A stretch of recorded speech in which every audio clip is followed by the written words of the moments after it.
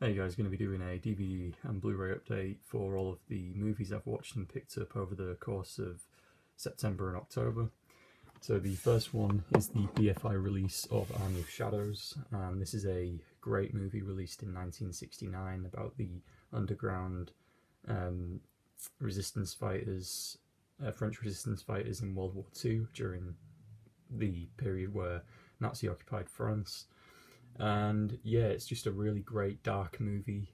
The imagery in this one's very dark and chilling, and I've never actually seen a movie that's as dark as this one in regards to a World War II movie. And it's just, you just get a very good feel of how it must have been to live under Nazi occupation during World War II in France. Specifically, I think this one's set in Paris.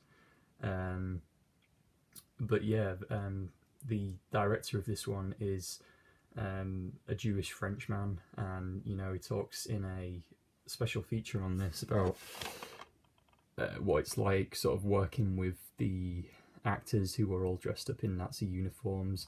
But yeah, just a very, very dark movie in both imagery and theme. And if you're curious about this movie, I definitely would recommend this one.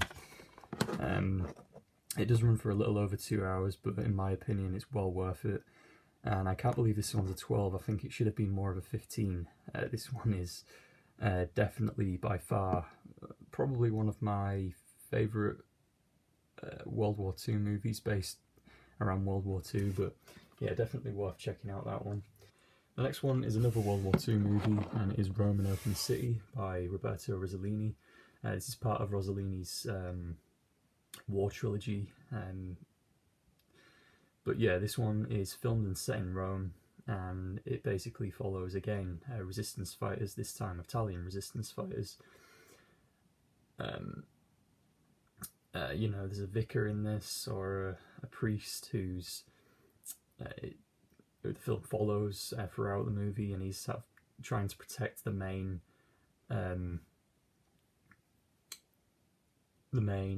resistance fighters, and the Nazis sort of overlook him and just see him as a priest bumbling around and not really know what he's doing. But by the end of the film, they sort of become wise to these resistance fighters, and they pretty much suss out what they're trying to do.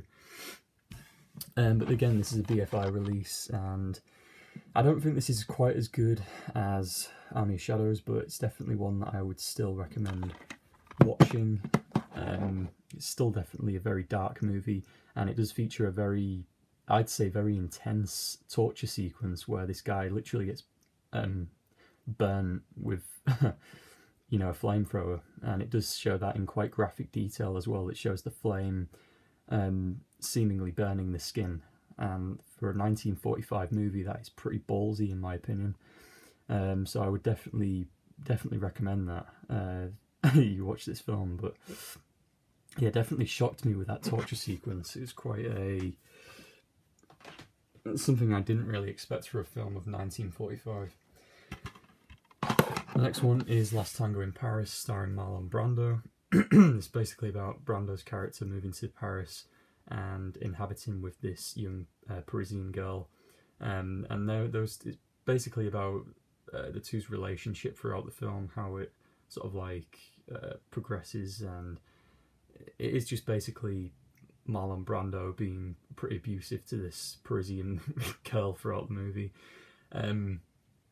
Yeah, a lot of weird scenes in this. There is a rape scene involving a stick of butter, which is very controversial because apparently the actress at the time didn't actually know that was going to happen. Nobody told her, and the director, a few years ago actually, when the main actress in this film passed away, he actually made a comment saying, it's sad that we didn't tell her that this rape scene was going to happen and stuff like that. And basically it talks about like regretting that he ever included that scene in the film. Not really a lot happens. It is just basically two characters talking in a room for 2 hours and 45 minutes or however long it is, but if you're interested in obviously the acting of and the works of Marlon Brando, you know, I definitely would give this one a watch. The next one is Big Red One, a movie that was directed by a war veteran, and it's basically his story about his time in the 1st Infantry Battalion, I believe. But yeah, and that's basically the reasoning behind the title of this movie, The Big Red One. But it basically follows these soldiers through the war. And yeah, I don't really remember a lot about this one, but Lee Marvin and Mark Hamill, really good cast actually. I do remember it being quite a well shot movie. Yeah, there's not really much else I can say about this because I can't really remember too much about it, but from what I remember, it is a good film, and I do remember the ending with that Nazi and the surrendering, and I remember it being quite an effective film, so there's that one. The next one is Signs, a movie by M. Night Shyamalan, starring Mel Gibson and what's his name again? Joaquin Phoenix. This is the first M. Night Shyamalan movie I've actually checked out, but it's one that always interested me with the crop circles and everything. But basically it follows a family and they have a large crop field, and one morning they notice a large ring in their land in their crops, and basically it turns out to be this worldwide thing that everyone with a crop field is noticing large circles in their fields. And yeah, it's just a very interesting movie. The only thing that I think was let down in this is when you actually see the aliens at the end of the movie. I just think that was definitely left uncalled. It should have been left alone, and I think it should have been left more to the imagination rather than actually physically showing any aliens. Because in my opinion, it's way more freaky what you don't see and what's left to the imagination, rather than them showing you literally the creature that has made the crop circles in the field. I'd rather them just leave it to conspiracy and stuff like that. One scene that was quite scary in this is where Joaquin Phoenix is reviewing this footage of this kid's birthday party, and you do see a glimpse of the alien for a second, and that one kind of startled me because I just didn't expect it. But for them to actually show the aliens at the end and having an all-out encounter with them, I just think that was pretty uncalled for. The next one is the Kino video release of Old Dark House. Obviously this is one of the greatest, spookiest movies of all time. And this one actually goes for quite a lot of money, so I was actually quite fortunate enough to pick this one up for £5 on eBay. But these old Kino releases are definitely great to have, and the Old Dark House with Boris Karloff, definitely one of the more spookier movies that have ever been made. 1932, James Whale. Next is a movie I didn't really like too much, Alice Sweet Alice. Yeah, it was more... I was expecting more of a slasher movie than what it was. And it just turned out to be just some kind of like a whodunit movie, and I wasn't really expecting that. It did go for a little too long also. I was expecting, you know, a short movie about some killer kid, but it just didn't turn out that way at all. It does have quite a good twist at the end, but I just think if they'd have condensed the movie a little bit, I think that would have been more of a bigger payoff. One thing I did like about this movie is the death scenes, and of course the mask, which is quite obviously featured on the front of the poster and the front of the DVD. But definitely a decent one. I wouldn't... I don't think I'll be rushing back to check this one out. Next one is Event Horizon, or how it should be known. How to get epilepsy. Because this one is just bright flashing lights right throughout the film, mainly towards the end really, but damn, this movie is bright. I mean, I don't know how I managed to watch the end of this movie without putting on some sunglasses or something, because this is just flashing lights galore. Everything towards the end is just flash, flash, flash, flash, flash. But basically it is about this lost spaceship called the Event Horizon, and it's essentially Sam Neill's creation, and he needs to lead a group of people that are basically trying to recover it. But this Event Horizon turns out to be much more than any of them other than Sam Neill could ever imagine, and this movie is pretty damn good, but it's again too bright and flashy for my opinion. Again, Sam Neill does a really good job. Lawrence Fishburne does a pretty decent job as well. He's got some pretty funny scenes in this. A lot of people have said this is basically Hellraiser in space, which I would agree for the most part. There is quite a lot of depictions of a hellish... it's just my dog choking in the background there. Yeah, depictions of hell in this, and yeah, it's quite a horrific movie. We'll definitely check this one out. Next one is the Australian release of The Blob, and this also contains Son of the Blob. And if we're going on blob movies, I definitely prefer the 50s movie rather to the 80s movie, even though I do appreciate the 80s movie for what it is. I would still very much prefer watching the original Steve McQueen 50s version. This one is more than just a sci-fi monster movie in my opinion. You know, it's got a load of great movies. It's more of a coming of age movie. I love that scene with the race cars where Steve McQueen races his buddies in the street. And I don't know, it's just more of a coming of age movie than the 80s one in my opinion, and I just kind of enjoy it for what it is. But yeah, as far as this one is concerned, this is the Australian release. I haven't seen Son of Blob yet, but that one is known as quite a lot of different titles, depending on where you live in the world. But I saw this release on eBay for quite cheap, and I thought, why not pick it up? Love the cover art as well on this one. Next one is Bride of Dracula. Great Hammer horror movie, probably my favourite Hammer horror movie. This one actually usually gets mistaken for the Christopher Lee franchise. It's got nothing to do with that at all. It doesn't even star Dracula or any brides of Dracula. The movie should have been called something like The Brides of some blonde impersonator of Dracula. But yeah, it stars a pretty weird substitute for Dracula, this blonde-haired guy that I don't think he's been in anything else other than this movie.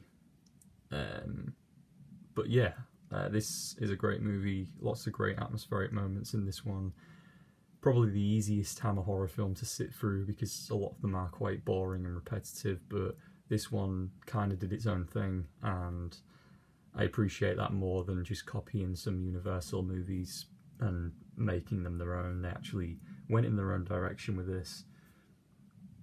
Again, the only thing that's really a letdown is the title, kind of misleading, as it doesn't really feature Dracula, but there you go.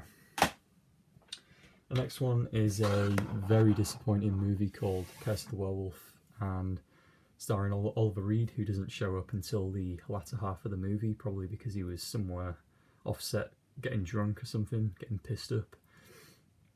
But basically this movie is about a beggar who knocks on the door of this rich aristocratic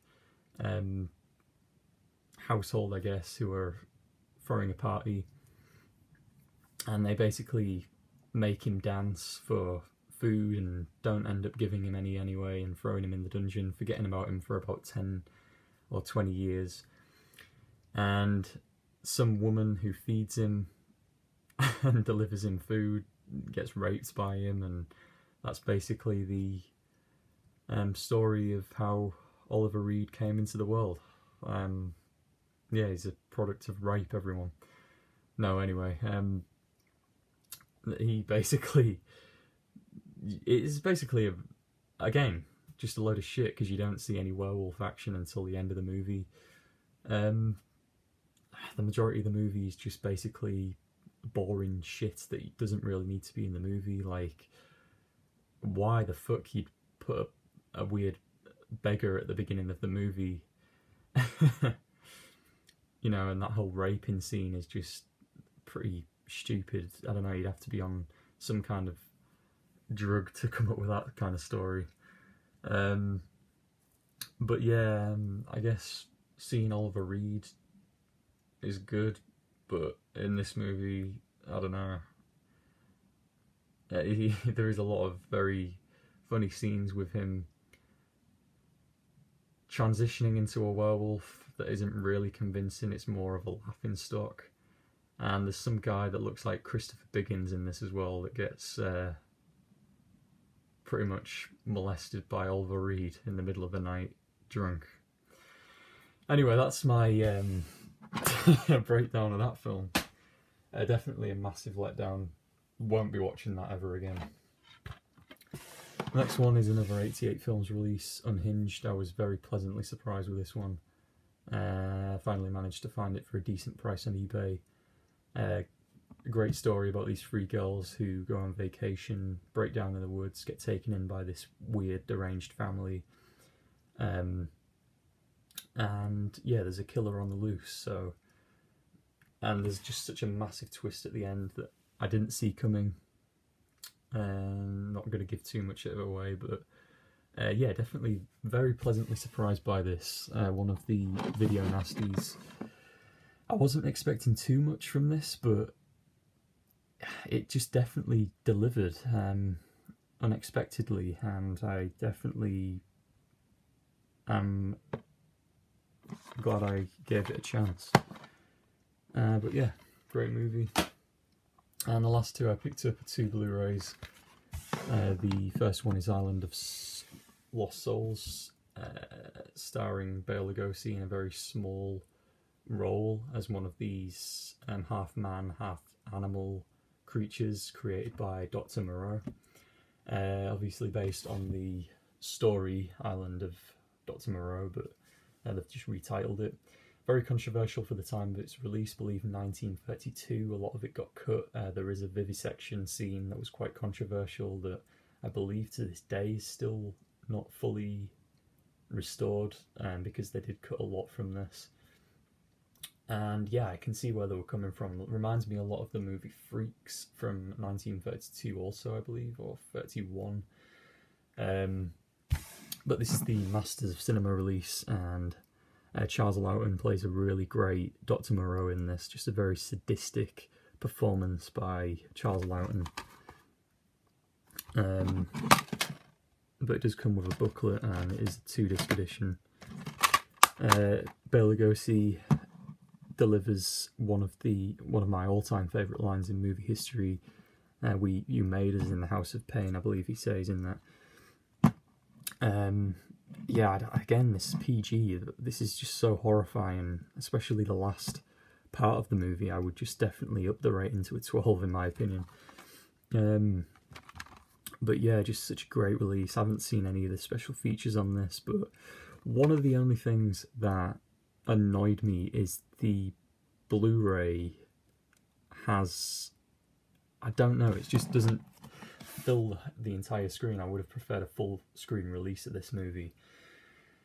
Considering, you know, it's a Masters of Cinema release, but then again, it is quite an old movie. Maybe not a lot of it was able to get fully remastered and restored, but yeah, I still really enjoyed this. Definitely very creepy, atmospheric movie. If you've seen Island of Dr. Moreau, either the 77 version or the 80s version, it's the same story, but obviously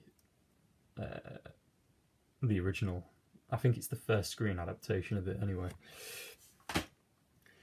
And finally is one I picked up from our video, know nothing about it, White of the Eye. I have also ordered a few other our video releases that I've been meaning to check out due to the our video sale being on.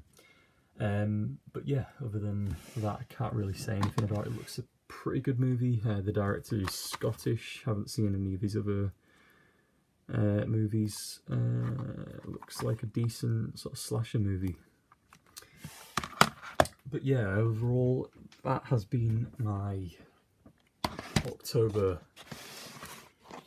2020 update. So please like, comment, subscribe, and goodbye.